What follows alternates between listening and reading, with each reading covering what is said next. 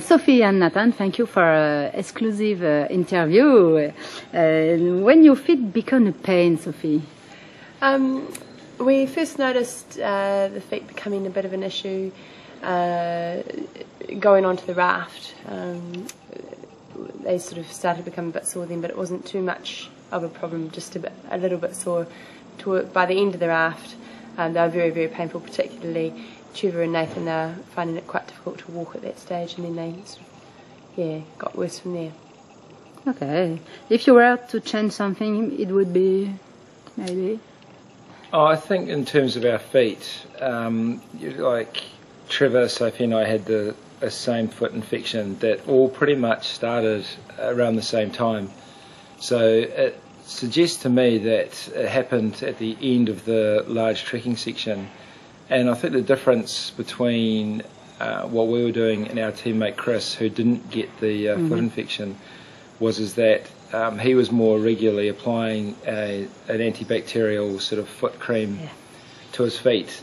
We didn't have any foot problems, so we didn't feel we needed to do anything. But I think racing in the tropics, and now that we are aware of what can happen, then I think we would be next time around in this environment, if we raced in the tropics again, I think we would clean our feet more regularly and use an antibacterial cream during the race, because the big valley coming down from the mountain trek, we decided to run because it was a good trail, and I think that the extra heat that created in our feet, although that is a normal thing for us to do, and we felt great and our feet felt great, I think in the tropics you run the risk of creating an environment where it's very easy for the bacteria to grow. So remember for the future, what do you think of the duration of the race, its difficulties? I mean, this was definitely a very long race.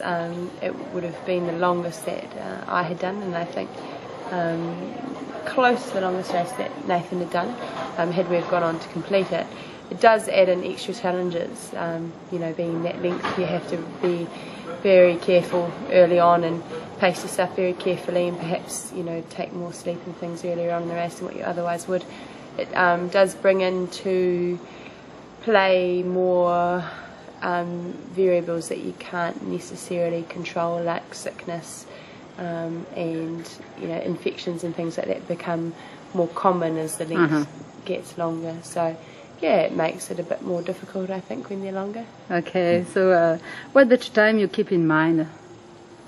I think when it comes to the sport, there's lots of different options, and I think that's probably the good thing about adventure racing is that there's not one sort of rule that says it must be this or it must be that. But for me personally, I think around sort of 4 to 5 days is a good winning time, especially for a world championship race. I think it keeps the racing faster and closer together, and perhaps more exciting, and more teams finishing the course. And I just think there's probably less chance of sort of luck coming into the racing when it's a bit shorter and closer. I think the longer races become somewhat more of a race of survival as opposed to a race of a sporting event. Yeah, and what do you think about Costa Rica? It's a great country, maybe. Yeah, I think Costa Rica is a great country, and the wildlife is amazing, and some of the places we've been to have been very incredible. So I think as a country it's great, but I think that being in the tropical zone, it's probably more suited to shorter racing, I think. Okay, so for the next year, are you ready to run for your nation? Ho ho! Yeah. Absolutely. For sure. Yes, we're a New Zealand team, and we love racing for New Zealand, and it'll be great to see the World Championships, a race between countries. Yeah, good. So see you next year. Thank you so much. Thank you. Bye bye.